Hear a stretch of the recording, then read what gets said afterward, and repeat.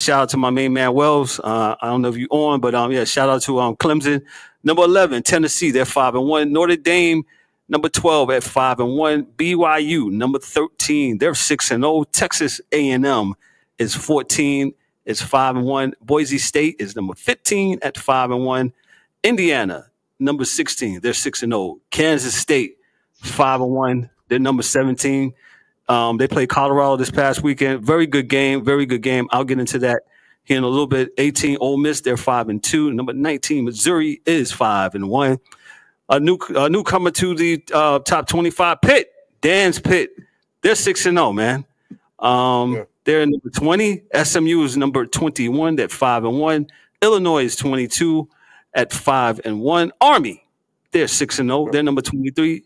The University of Michigan is 4-2 at number 24, and Navy rounds out the top 25 at 5-0.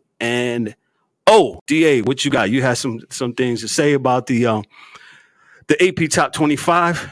Holla at us. What you got?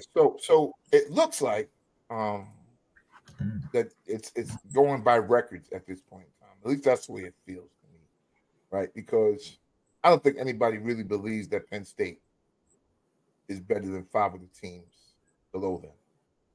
They haven't really showed it.